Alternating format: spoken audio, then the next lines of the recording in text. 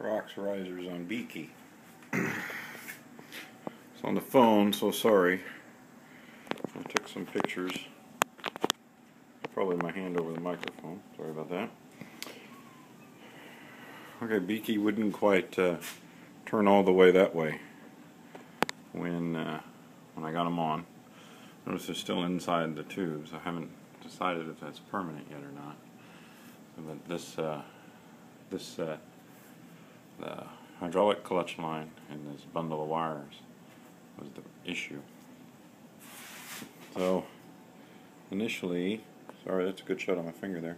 I removed that a zip tie right here, so both of those move freely, and that got this electrical connection out of the problem. The hydraulic line was still there. I followed the hydraulic line down, and I took all the paneling off the side of Beaky here, and here's where the hydraulic line comes out underneath the fuel tank.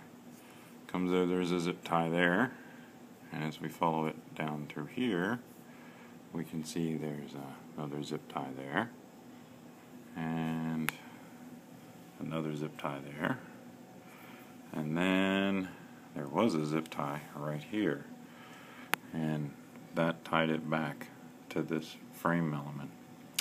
All I did was remove that zip tie and scooched it up. I didn't even have to, sorry for the quick turn, remove these zip ties. I just edged it through a little bit carefully. It still has nice play. It's a little closer in between the air box and the whatever this is, which I'm going to assume is some sort of electric actuator for an exhaust vent thing. It actually seems like it's under less strain. I assume that that was mounted like that at the dealer when the dealer unboxed it. Sorry, I was kind of missing the point there. So what happens when you don't have a decent videographer. This is a tube. It runs all the way down here. It's a drip tube, so I'm assuming that if I follow it all the way up, it goes up to the top for the overflow. And I got a tube on the other side. I wonder if you followed any of that. Okay, I'll try again. There's the fill. This rubber tube comes out here and down through here, yada yada yada. And there's a lot of room to play with that tube as it sticks way down. And I'm thinking about cutting it back. I just hadn't got around to it yet. But now I'll want to put a zip tie back on this just in case. But I'm planning on just leaving that floating like that. It's stiff enough, rigid enough, kind of out of the way, though a little more exposed than I would like it to be. There's no cover panel here. However, now with full lock on, I easily have plenty of play here. I've thought about redoing this zip tie here so that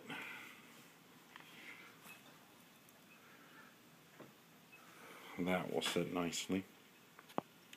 And I found where was it? Somewhere on the net.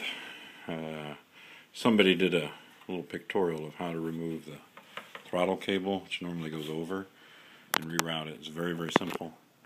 So a little homage to them, and if I do a write-up, I'll try to post a comment. It's real simple, as it's a single throttle wire system. Goes through the back, hooks in there. It's one screw. I guess he had an older bike, he had to kind of pop this out a bit. Mine didn't. Mine has a squared off piece that just comes right out without an issue. And this is a 2012. Any rate, so there's that. I'll zip tie that back and it's going to be perfect. However, this side,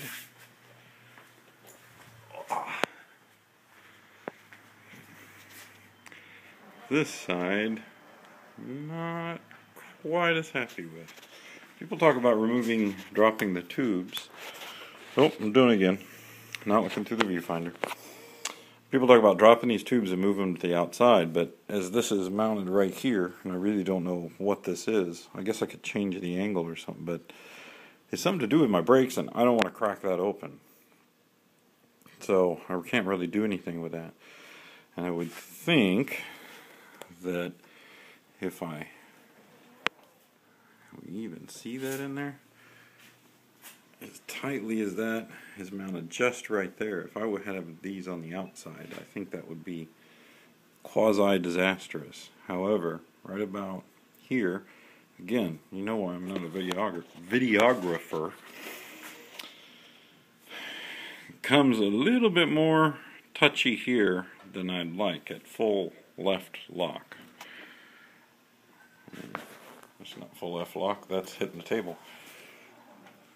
So let's see if we can't demonstrate that. You can see how they still have play in them, but they seem to touch a little more than I like. Here is another example. And it's that brake cable.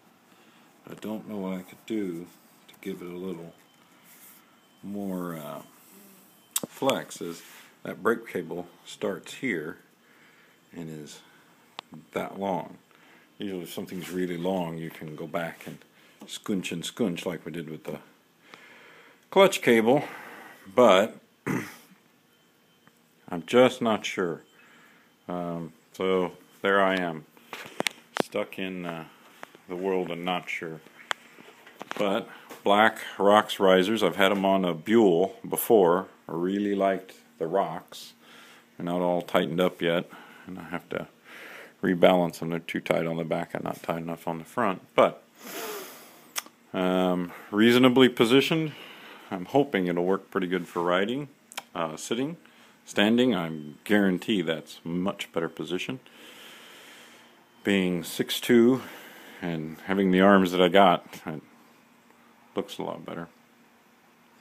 Any rate, so far no new cables, but a little bit of rerouting cables, so I don't have to replace them.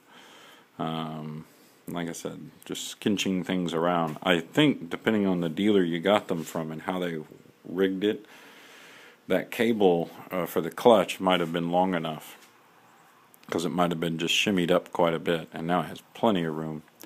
So somebody may not have a problem with that. Taking this off and rerouting underneath is an absolute breeze. It's very simple. There's very few things to go wrong. Also, I played with it and I ended up rotating these forward because I don't need back so much as I want up. So rotating these guys around, which if you don't know, you can turn them one way or the other and it gives you about ½ an inch or something. I'll try and show a picture.